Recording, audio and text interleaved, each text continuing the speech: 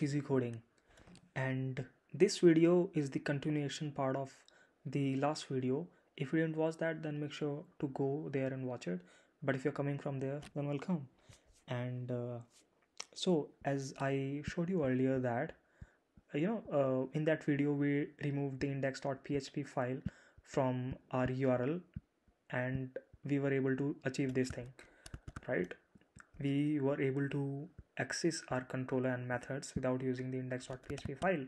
But if I go here and if I type index.php, and then if I click enter, then you see that it's still working. But ideally it should work, but we do not want that. We do not want our users or the search engines to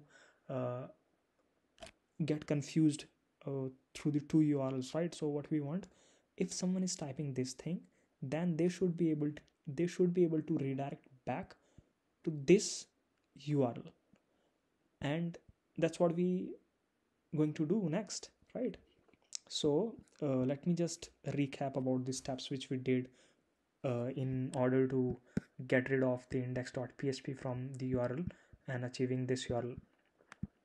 So we edited the conf file. Here we have to add the base URL and remove the index.php from the index page, and we have to create the .htaccess file where we have to type this code, and then we also have to enable the rewrite module or rule for our Apache server, and then we have to change the config of our Apache, where what we did, we went to the configuration of Apache, the directory where the Apache installed, and then what we did, we changed the configuration of our Apache, and there we added this rule. We basically updated this rule, and earlier it was none, and then we made it all, right? And yep, and after that what we did the config test, and we also reloaded our server, and after that we were able to remove the index.php from the URL. Perfect. Right, okay, and now in order to do this thing, it's very simple. We just have to add a simple line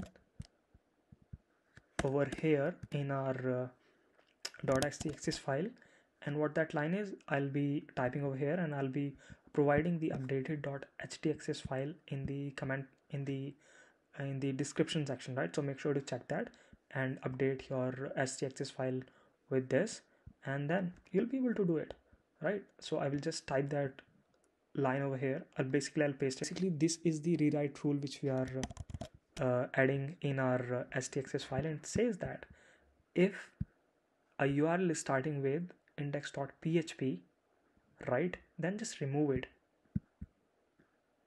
Okay, so this is the first rule which we are adding in our .htaccess file, and after that, here look, that's where it gets interesting, and here it says that if there is nothing in the URL, then internally append index.php inside, and that's why it works, right? So I updated the htaccess file, and now if I go here and if I hit enter, then you see it is redirecting us to this URL, and see how beautiful it looks, right? To our visitors, to our users, we do not want them to type index.php because it's not user friendly, right? So I can just go ahead and let me create another mapping here, and let's call it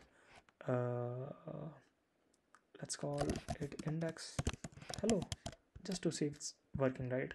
And it's using the welcome hello view, and I'll call it index hello to CodeIgniter. I don't know, it makes no sense, but still.